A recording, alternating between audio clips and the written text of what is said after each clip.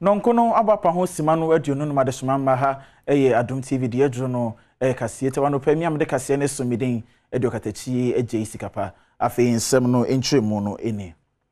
Nincha yensa kan se full tank bia no registration number no GR 4339-C ene ohyenkani ne mate ne de wo nyina pra denden a wode wo makwa pie mu Winneba Trauma and Specialist Hospital no ewo Cape Coast Quantum Pon no so wabrom ni articulator so ni bi ekodi ahia ewo Winneba Junction. I am at 16-14 hours na enya today.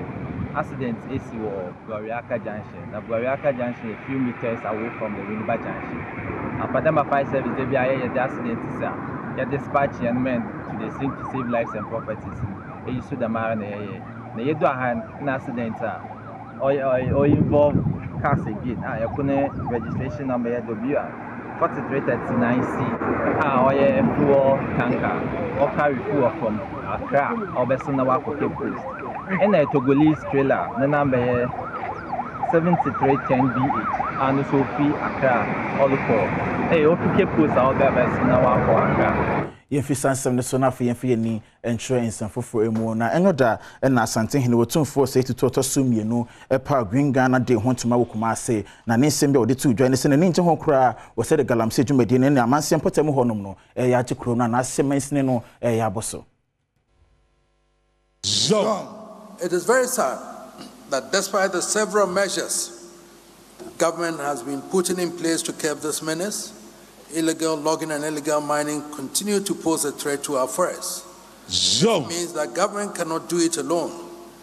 We must all get involved and support government to come to grips with these matters. My chiefs know that I've been speaking about this, and I'm not happy with chiefs in Amansia area where Galamsey has taken over the land, and I say to them that if you sit there and you claim that you don't know what is happening, then you are not fit to be a chief over there. Afi yenhyen foforo emu na National Peace Council akokokubie wo mu asoye ba ko ewu oti mantam ne mu na mpanyifo de o mato ho nyina no so mbomodin ase basabasa yobi anase mentime ho ase bi ema no ho ne so honom no on betumi ama adwobro aba honom na asumdie tumi de hene na mbo ama asumdie anase imputu etumi so tumi afa ne ntuma pa efra. Negotiation. Honorable Minister, Act 818 also institutionalized the setting up of regional and Yedi ni betwe nsem foforo emu na Asante Achem Traditional Council no na meka say de mentime ho so ama no so pa ewo mo ne municipal chief executive no entem ne nyina no egina ultra modern lorry park complex bi ampanyefo na say ye council no mpese o si ewagogo Russia Park na so assembly no etwese sa bia honom na no o mo so pese o mtumi siesi honom edi edidwa o man bia mu no o hin no epempuntu o hin bia o ti kuma o pempuntu na o pekuro no yiye e de ma no ebufo o mo yiye enti ha no ye ko ba en se na edi ma be ma bi ene ne profo a o mo ye o wan se betimi asisi amana ye lorry park fe na so bra adwumadi no ye de share onwo a o mo ni a o pese o be se adwumadi ensa no ne konya hu ya ne se eye assembly MC say da bi o ha no eye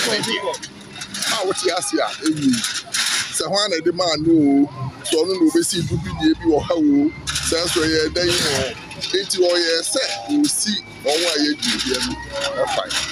ha no akuafo na do Asante Achem semi so na mejina na no pe kase no me de asimidin katachi eje isikapa.